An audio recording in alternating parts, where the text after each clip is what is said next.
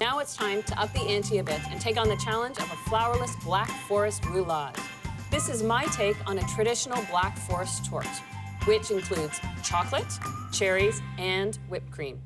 So the first thing I'm getting ready is the chocolate cream. I've got a cup of whipping cream that just came up to a simmer, and I'm pouring that over 2 ounces of bittersweet chocolate. I'll just whisk this until it's melted. It's almost there. I'll cool this completely to room temperature and then chill it down because I'm going to whip it just like you whip whipped cream. Now for the cherry component.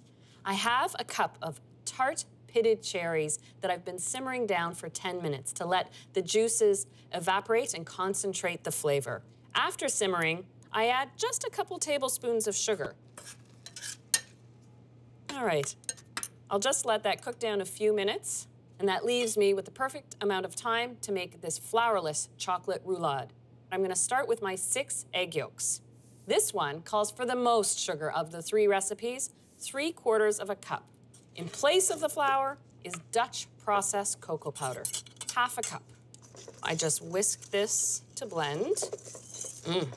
Dense and rich. Now I've got the 6 egg whites. I'll add that pinch of salt and whip them just like with the other jelly roll cakes until they hold a medium heat.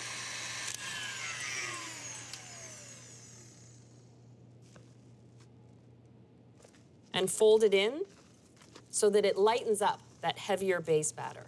Now keep in mind, because this is a more advanced jelly roll sponge cake, because the whites have been whipped without sugar, they deflate faster. So you want to get it into the jelly roll pan pretty quick. Make sure it's level. This cake bakes at 350, but it takes a little longer. 25 minutes in the oven. And these cherries are perfect. The sugar and the juices have reduced to make a nice little glaze. And the last addition, add a splash of cherry liqueur into the cherries. I can just put this into a bowl, and I'll just set these aside to cool. And then chill it down.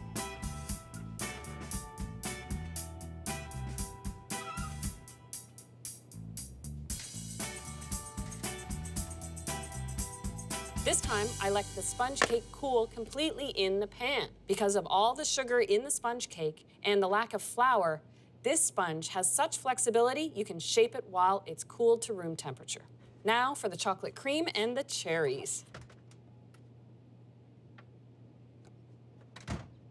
So my Kirsch-soaked cherries have cooled down, and the chocolate cream is chilled down, and I whip this just like I do whipped cream.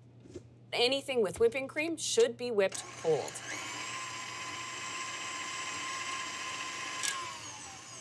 There we go.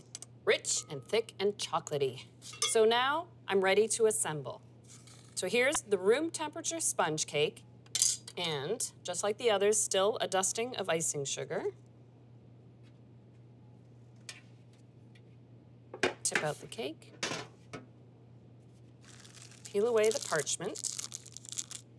So now, the chocolate cream goes right on top. I'll spread that on in an even layer.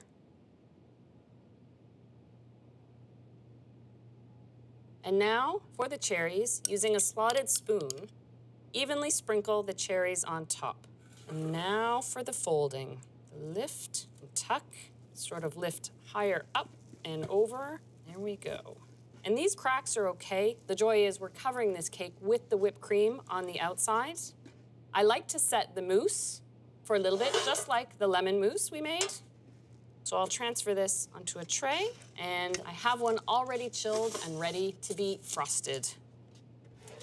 Once chilled, both the cake and the mousse set up so it's easier to frost.